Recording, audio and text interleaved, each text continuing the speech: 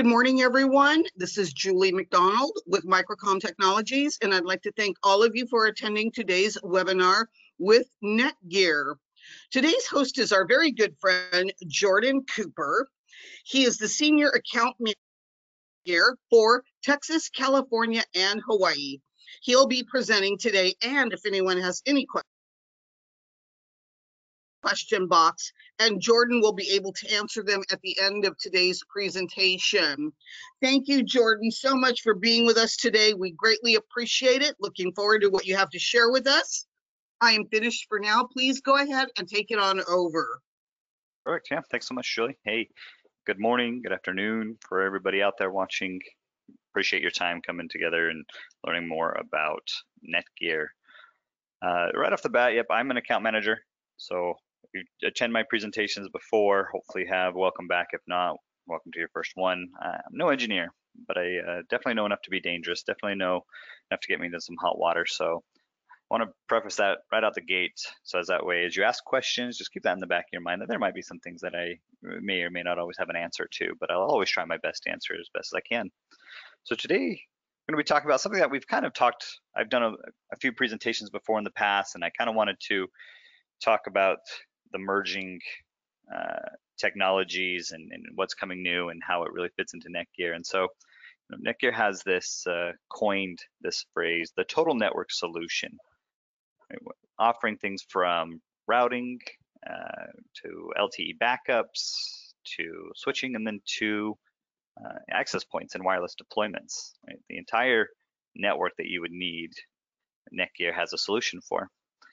And with this network solution, we have our Wi-Fi 7 that goes right in hand with it. And we'll talk about the Wi-Fi 7 products that we have and kind of overview some of the competitors and features and pricings, and then where this all applies to and where all this goes to. So let's talk a little bit about the Wi-Fi 7. First off, right off the bat, when it comes time to NETGEAR, why choose NETGEAR, or what makes NETGEAR different, or a little bit about NETGEAR's business products and our business solutions is, first off, scalability. I think that's a big one for MSPs. If you're an MSP, or even if you're somebody who's a do-it-yourselfer and you have your own business and you're managing multiple locations, right? NETGEAR offers scalability with our multi-tenancy and multi-location. These are going to be unlike some of our competitors have this and some of them don't, and those that do, we do it differently, and we provide it, making it an easier way to take care of multiple sites and many of the clients that you may or may have. Next thing is going to be the cloud management across all devices in a complete network. Right? So we have it in the router, the switch, the AP. We even have it on the LTE backup that we have our cloud management. Our cloud management, or the controller, is actually built onto the device, onto the router, to the switch, or to the AP. So then because of that, we don't need any third-party hardware, or we don't need a cloud key, or something like that. Like, these will just directly work right straight to the cloud. And with this cloud management called Insight, hopefully you've seen that presentation on it. If you're hearing about Insight for the first time, go definitely check it out. We might touch a little bit based on it today, but check it out. It's a great way to monitor, configure, troubleshoot, set up VLANs, and everything that you would want to be able to do on a network. You have the ability to do so remotely at a very affordable price. Another thing about NETGEAR is we're secured with separate networks, right? 8 SSIDs per location and up to 200 APs and 4,000 clients, right? But let's be practical there. Not very many of us are going to be having that large scale, and who wants to go with NETGEAR? Usually the enterprise people, we can leave up to the enterprise companies out there, but in theory, NETGEAR absolutely can fit, and we do often fit those medium to enterprise grade companies, especially those enterprise companies who maybe have a smaller budget, right? They want the wine on a beer budget, as we call it. NETGEAR fits great. NETGEAR also offers high speed with low latency networks. Theoretically, this is that theoretical throughput, right? 18.4 gigabytes per second of throughput with low latency, with the multi-link operation, which is a feature of Wi-Fi 7, which makes it so awesome and so quick and so fast. If you don't know what that is, the multi-link operation basically takes multiple channels and being able to combine them, right? Before, if you were on the 2.4 or the 5 or the 6, these bands now actually you can also combine them essentially, and your devices will switch from band to band, or combine the bands to make more faster throughput, which is what's super awesome and fantastic about Wi-Fi 7. Really, really game changing. Of course, we do the fast roaming, aka fast leave. Some people know it. Some people also call it meshing, right? The Wi-Fi mesh. So as you walk throughout the building, you can stay on the network. We have the latest security authentication, WPA3 security, which just involves the latest Wi-Fi 6, the 6 band. That's the latest security authentication. Other kind of stuff too, always on the network. So that dual WAN failover that I was talking to you about, that we have that LTE backup.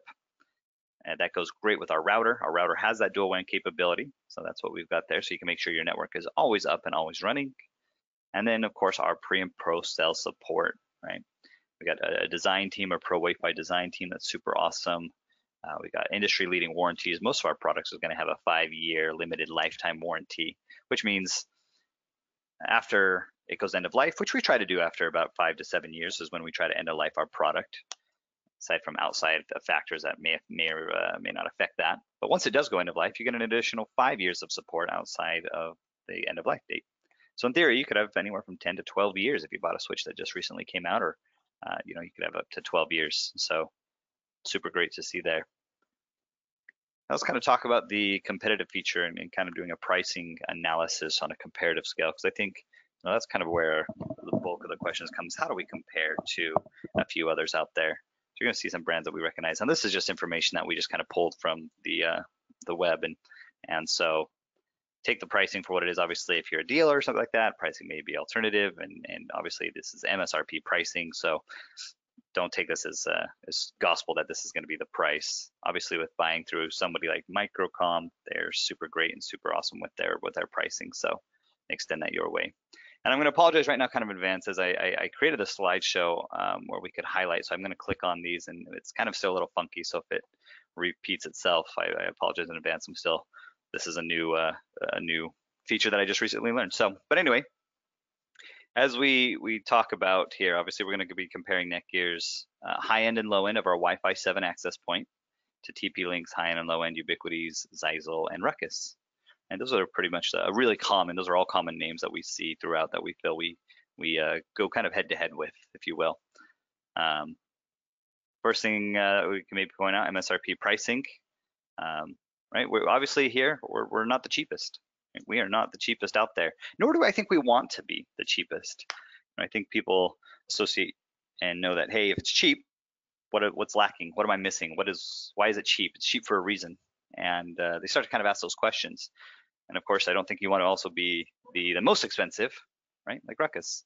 You'll see here, we don't want to be that most expensive, because then people will feel, hey, maybe I'm overpaying for a product that there could be something better out there. So NETGEAR, we like to try to point ourselves like right in that center, right in that Goldilocks zone, a good, better, best type solution, if you will. Good price point, better price point, and a best price point. NETGEAR we fill in that good zone right there. And we all offer pretty much similar speed grades with the BE. That's BE Wi-Fi 7. That's what the BE stands for. And this is the theoretical throughput. So this is the 18,400 or 18.4 gigabytes. You'll notice that this is double this. If you'll notice, and the reason is because as we get down to here talking, this is a 2x2 on all the bands. This is a 4x4 on all these bands on the radios. You'll notice too that this is just a little bit bigger, but not by much. Not by much bigger than what we have on the little brother here. As we look, all of these are going to be form factor to be ceiling or wall mounted. Take a look at the Ethernet port here as well. 10 gig. This is a 10 gig port, Ethernet port, that takes PoE++. This is a bad boy, guys. It takes a good amount of power. It takes, I believe, somewhere in the ballpark of 40 watts of power to power this thing. Super amazing, super big, super powerful. It's definitely going to be future proofing for probably maybe even the next 10 years with this guy. That's why we put a 10 gig NIC on it on the back. You're really going to be able to utilize the speed. Then this is going to be PoE+. This I want to say takes takes about 35 watts of PoE power. Oh, sorry. So yeah, so that's kind of one thing. See, I'm selling. There, let's see. There we go. Another kind of thing, we obviously the SSIDs, 8 SSIDs with 24 total. That's going to be 8 on each band. Client devices support, right? When we see our client devices support, we've got 600 here and 384. Ubiquiti and Ruckus, you know, we're kind of right there, a little bit more, maybe a little bit less. Again, we're that medium zone where we want to be. And then of course, here's our warranty on these. While our switches are going to have that limited lifetime warranty, our routers are still going to have just a standard 5-year warranty. This does also have the ability to use a power adapter. Power adapter is not necessarily included, so that's why it says no. It doesn't necessarily mean that there's no way to be included with that. It can be powered via PoE or via the power adapter. So that's kind of just a good overview of kind of how we kind of compare, right, to others out there.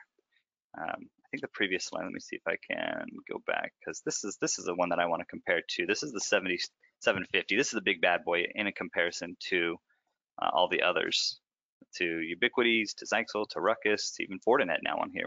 I decided we maybe want to throw in Fortinet on there, because that was another one that I got some good feedback from this last presentation that I gave, Fortinet. But as you can see, when you're dealing with this kind of throughput, it just makes sense. When you're dealing with 5 gigs on this, or even 8 gigs on this, to throw a 2.5 gig NIC is really bottlenecking. And so 10 gig is definitely the way to go on this route. Again, 600 devices. Are we the most? Nope. Are we the less? Are we the least? Nope. We're just that good, happy medium right there. And again, there's 2 of them. The WBE 750, which is the previous one. This is the WBE 710. So depending on price cost, right, you're looking at $349.99 is MSRP on this one, and then $699.99 MSRP for this one. So depending on the price point, if you have a price conscious end user, or you're just looking maybe to still adopt Wi-Fi 7 but don't want to pay the high price, definitely look at those options. Carrying on, let's talk about the applications to this and how this all applies. When it comes time to our router, right? This is our router name, PR60X. So to talk about this router, you'll see here, I'll talk a little bit about this. This is the Wi-Fi router that we have 1 fiber port, 1 copper port, and then we've got 4 LAN ports here. If you'll notice here, these are actually a WAN and a LAN port. These 2 are WAN and a LAN. And this is where the dual WAN comes over. If you can see, it might be a little bit hard to see, but this is half white, half orange, meaning it's a WAN and a LAN, meaning that it can do both. It can be configured if you need an additional LAN port. It can also be configured if you want it to be a WAN port for failover. And then you can configure the switch to tell it, or the router to tell it, hey, if you detect a failover, automatically switch over. This port here is going to be your 10 gig, and then this port here, all these ports are going to be 2.5 gig on the LAN side. This pairs very well and very nicely with kind of this core switching here. This is our MS324TXUP, because this is a super killer switch. Going to go 10 gig. This is hooking up with the 10 gig port on here to a 10 gig here. This is 10 gig on these fibers that you can also buy adapters for to make them copper if you want to link.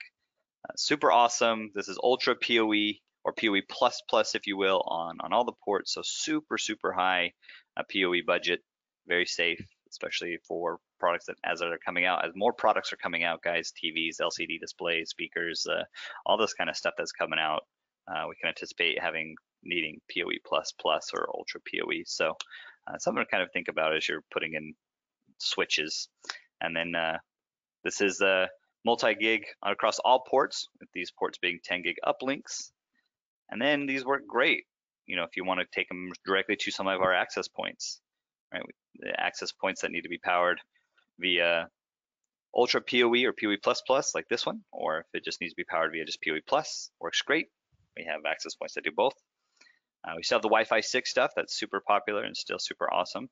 I did a presentation on that a little bit ago too, so check out our Wi-Fi 6 stuff if you haven't yet. But that's where we get the term WAX. AX is 6, Wi-Fi 6, and WBE is Wi-Fi 7. And we've also got an outdoor access point, super awesome. You'll notice too that these are multi-gig ports. Again, when you're dealing with speeds this fast, it just makes sense to put in a multi-gig port. And then also, if you needed to, this is another great switch that we just came up with. This is our GS728 TXP. This is a PoE Plus switch that are 1 gig ports on all 24 ports with 4 10 gig ports on here. 2 of them fiber, 2 of them copper. So this is a great connection switch, like an edge switch, that you can connect to and run via 10 gig backbone back to the core and back to the router. And then this is great to connect to maybe other edge switches, computers, laptops. Cameras are a big one too. Cameras are big when you're talking about a lot of cameras, especially high quality cameras. They need a 1 gig port, but if you have a dozen or so cameras, all that definitely needs to funnel in and go through like a 10 gig pipe. I feel like that's a big mistake that a lot of installers or integrators do. They put in a 1 gig switch, and they also put it with 1 gig backbone. If you have cameras that are pushing or things that are pushing a lot of that 1 gig speed, you definitely need something beefing up that power so that backbone doesn't bottleneck as much as a 1 gig would. So definitely think about this switch. Super awesome, super great. And again, all of this, our access points, our switches, our router. I wish I would have put, and maybe I'll put them for the next one. I'll put in a little mobile hotspot right here that shows that it can connect for the LTE failover. But all of this is managed, has the option to be managed remotely via our software called Insight. You'll see here we do have an app that is on all smartphones, Apple and Android, and then there's a website that you go to if you want to manage it through that way. But all of this has that manageability. Now let's take a look here. Sorry guys, as I go here. This just kind of talks about the different use cases, right? This is good for maybe some warehouses. This is good for maybe some restaurants, right? If you're going to be installing maybe in a restaurant, makes sense to go with the 7 series on the restaurants. More devices are going to be connected to it. More likely, people are going to be coming in with newer cell phones or devices that are going to be having a Wi-Fi 7 card in them, and so it just would make things kind of run better. There's things like large residential homes. This is definitely an application for residential homes as well too. I personally know that fiber is in my area, and through AT&T, and AT&T fiber offers up to right now 5 gig, and so 10 gig is right around the corner for a lot of people, but you're going to definitely start seeing multi-gig fiber being more and more common as fiber gets more installed. And so even on residential homes, guys, this is a fantastic application. Now, they may not need necessarily that big 24-port switch there. This is where, like, hey, this 510 TXUP would do fantastic. 10 gig uplink to the router.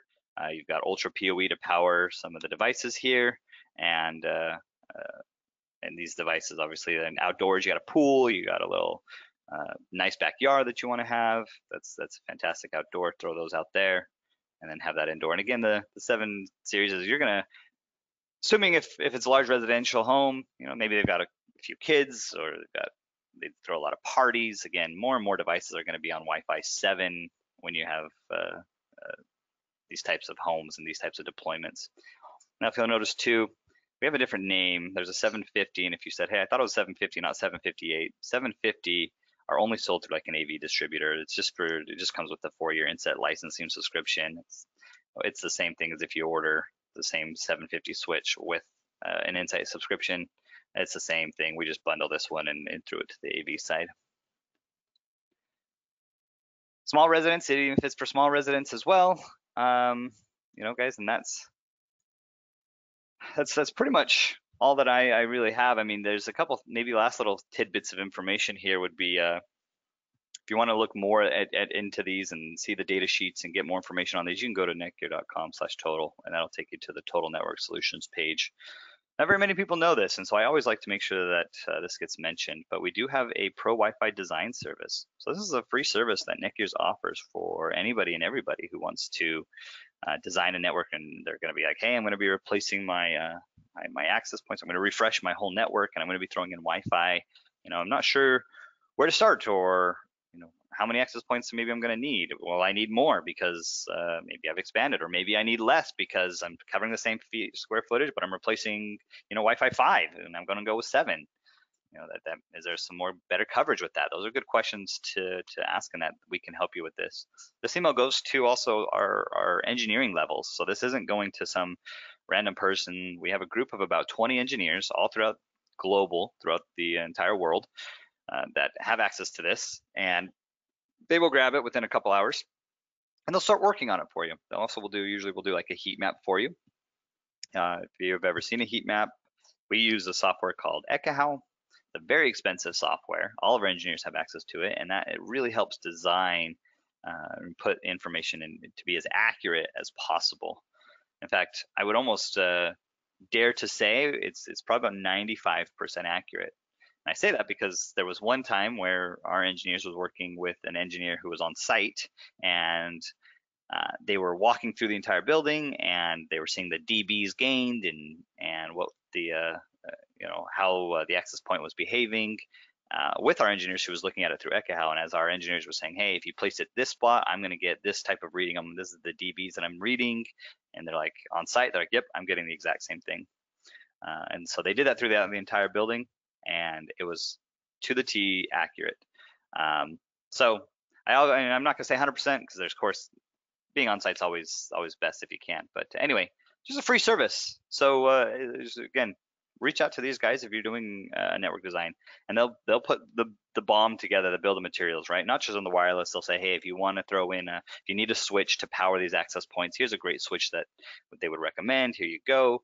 If you need a router, they're going to recommend our routers, and kind of build out this entire solution and tell you what you need. And once you have it, then you come to a company like Microcom and you go and you say, hey, I know what I need. I went to NETGEAR. Here's what they told me I need. I'll take it, please. And then they'll make sure you get some good solid pricing. So guys, I appreciate your time. I think that's about it. Hopefully there's some questions that came in the chat. So Julie, I'm going to go ahead and pass it back to you to see what questions we've got. Thank you very much, Jordan. I appreciate that wonderful presentation. And as always, I've got some great questions for you from our audience. Let's get started with the first one.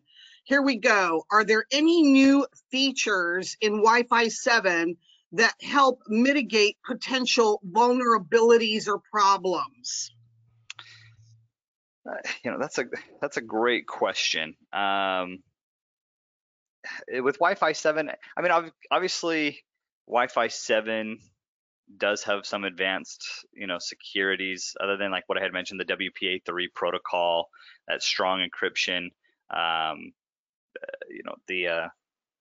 would almost also say the multi-link operation, kind of was saying that feature uses a single MAC address across the 3 radios. When you have, again, that one device is going to be able to use across all 3 radios.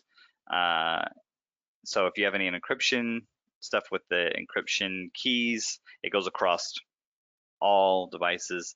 And that's probably what I would say as far as is that what I'm aware of those 3 being, or those 2 being the biggest Wi-Fi 7 security protection. Thank you very much, Jordan. Appreciate that. Next question here. How easily can Wi-Fi 7 be integrated with existing network infrastructure for NETGEAR? So all of our stuff will work nicely with each other, right? We tend to want to make it work. So if you have Wi-Fi 5 or Wi-Fi 6 access points that are NETGEAR, I know of, especially on our Wi-Fi 6, backwards compatible. So you could throw, let's say that a lot of the area has Wi-Fi 6 access points, but you have an area that maybe a conference room that tends to get really bogged down, or Wi-Fi kind of sucks in that area because there's a lot of people who go in that conference room, and you just need something a little bit to be able to handle more. Throw in a Wi-Fi 7 and it'll still work just fine. It's backwards compatible. The only caveat that I would say too is just make sure on the entire network that wiring is done. Right? We don't want to be throwing in Wi-Fi with Wi-Fi 7. We don't want to be throwing in maybe Cat 5 or Cat 5e cabling. You want at least a minimum of Cat 6 or Cat 6a to be able to really get the best use out of it. But definitely with NETGEAR, it's backwards compatible and will work with just about everything that NETGEAR has. Excellent. Thank you, Jordan. Next question here. What considerations should be taken into account when designing a Wi-Fi 7 network? It's a great question. As I think an MSP, this is if you're an MSP, this is definitely a question that you probably hear a lot of, or that you try to sell a lot of. First thing that I would consider when you're talking about Wi-Fi 7, Wi-Fi 7 is new, and so you're going to get those people who are like, "Ooh, it's new. It's expensive. I don't need it at this time." Those all might be accurate statements. But the one question that I love to ask, and I would encourage you to ask as you're maybe working with your end users, is when you're talking about Wi-Fi 7 and they say, "Do I really need this? Is this something that I really need? Should I really go with the Wi-Fi 7?" The question that you should ask them is, when do you want to be having this conversation again? Right? And what that prefaces is it kind of tells them, hey, when do you want to be in the same situation right now where you're having to do a network refresh? When do you want to do this again? And of course the answer given is going to be never if I could. Network refreshes can be a pain and expensive, and they want to make it last as long as possible. That's going to be the ultimate answer. I don't want to have this conversation in a year or two. I want to go as long as possible without having to redo this. And then you say, well, there you go. That's why I'm telling you to take a look at Wi-Fi 7. It's not for the needs now, but it's for the future proof. So that way this network come 3, 5, 7, maybe even 7 years from now, you still will likely be able to handle the traffic and last you longer than going with this. It's kind of like buying a car, right? You're going to pay a higher price if you're going to buy brand new. At least it was. I don't know about this car market now, but buying new is typically more expensive. But you buy new because if you're especially somebody who's like, well, I just want to buy one car and have it last me as long as possible, well then great, buy brand new, and that car should last you as long as possible. If you buy used with a car that has already 100,000 miles, is already 10 years old, you're not going to get as much traction out of it. And so that's what my say would be as far as the use cases. It's for the future. You're future proofing more devices and more speeds, faster things are connecting. I'd also maybe ask too about their growth. Hey, are you growing? Is this company growing? Are you expanding?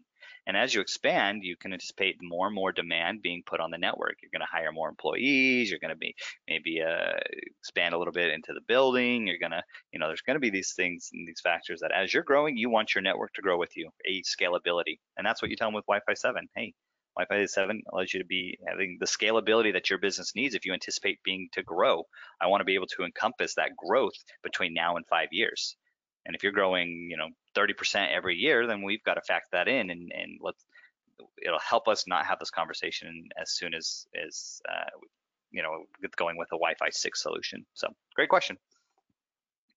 Thank you so much for that, Jordan. Next question here, a couple more to go, of course. Here we go. How does Wi-Fi 7 handle simultaneous connections in a high demand environment?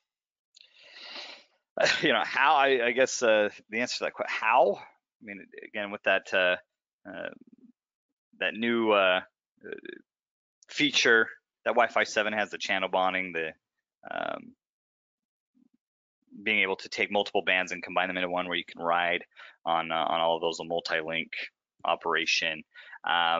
If you're asking me of like, how does that work, or that's a question for some software developers. That's kind of definitely above my my pay grade and my level of knowledge, but just it does. It's able to take multiple devices and put them on the band. Now, I will say too, it really helps if you have a Wi-Fi 7 chip, right? That Wi-Fi 7 chip. If you have an iPhone 10, iPhone 11 or something like that, then are these features really are you really gonna feel these features? Maybe not as much as you could be, but as newer devices come on, they're going to be definitely feeling those features of being able to bounce. So I hope that answers as best my ability. Absolutely. Thank you, Jordan. Appreciate that. Next question here for you. Will all of your devices support Wi-Fi 7? I mean, I guess it determines when you say devices. Well, all of our devices support Wi-Fi 7. I guess I'm not maybe not clear on what you mean. Usually when you say devices, we're talking about end user devices, cell phones, laptops, tablets, computers, things like that. Wi-Fi 7, even if you don't have a Wi-Fi 7 device, devices will still use Wi-Fi 7. Yes, it's not necessarily NETGEAR's devices, but personal devices, or what we call IoTs, if they are on Wi-Fi, Wi-Fi 7 will support those whether they have a Wi-Fi 7 chip in them or not. Thank you so much, Jordan. I realize that was a very wide and general question, but you zoned in and clarified. I appreciate that so very much. And thank you for answering all of today's questions. And thank you to everyone for attending today. And if anyone has any further questions, please feel free to contact your sales rep or email us at sales@microcomtech.com. And if anyone wishes to view any of the products mentioned and shown here today, please remember this webinar presentation has been recorded and will be uploaded to our Microcom YouTube channel so we can all view it again. Thank you, Jordan. I appreciate it. Love hearing what's going on with NETGEAR. Until next time, and everybody have a fantastic day. Thanks, everyone. Bye-bye.